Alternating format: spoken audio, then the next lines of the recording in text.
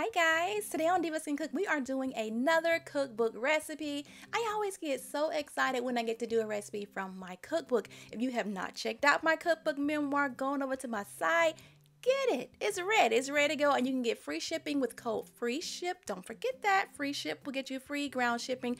Last time I did a video for this recipe right here, my strawberry cake, and today we're gonna be doing banana pudding, one of my favorites, the easiest recipe, like for real, so easy. Y'all ready?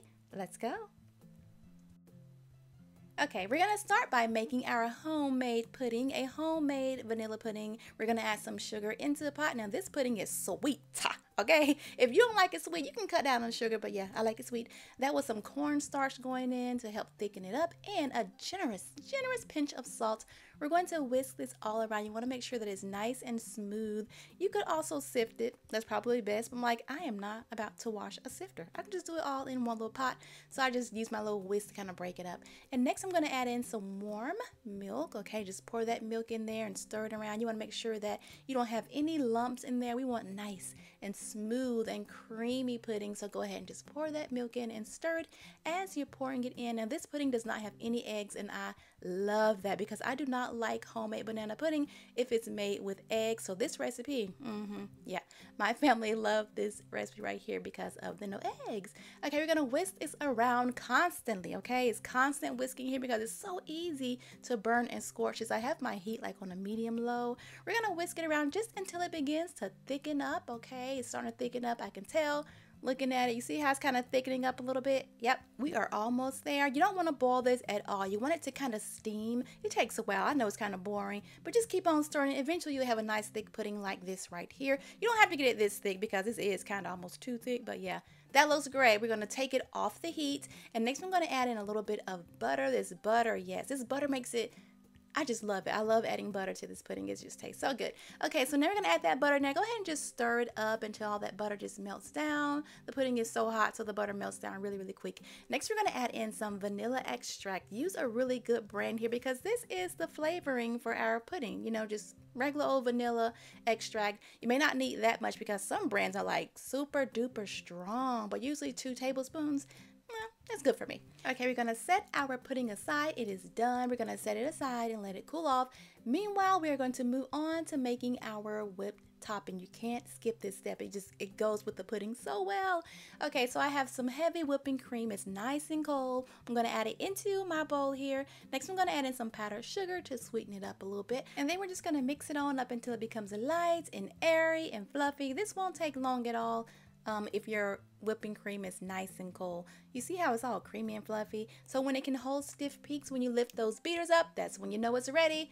Okay, so here's all of our ingredients. We are ready to put together our pudding. So you can do this any way you want to. It really doesn't matter, but I like to start with a layer of cookies on the bottom.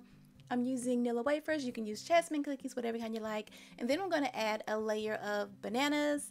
Okay, just like that, arrange it and make it look all cute. And then we're going to add a layer of pudding, half of the pudding mixture. Now this recipe is designed to go in a loaf pan, okay? Yes, a glass loaf pan, because it doesn't make a lot. And when you use like a narrow pan, you can see all those beautiful layers. But a family member of mine broke my loaf pan, and she watches my channel, so she knows exactly who she is. My favorite loaf pan, broke it.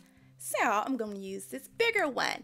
Now, okay, now just go ahead and just repeat that. You know, cookies, bananas, and more pudding. Go ahead and just spread it on out just like this right here. Okay, I'm using an offset spatula. It makes it so easy. Now, your pudding may not look as thick as mine because this is the next day. I made my pudding, put it in the fridge, and then I put everything together on video the next day. So if yours isn't this thick, don't worry about it. It will thicken up. Okay, now finally we're going to add our whipped topping layer, dump it on top, and then just spread it on out. I like doing this part right here, just spreading it. It's kind of, you know, kind of relaxing, but just spread it out just like that. Now you can decorate the tops any way you want to. I have a certain way that I always decorate mine. I just place some cookies in a row over the top like this right here. And then I get like some crushed up cookies and I put it on top. Yep, I like that.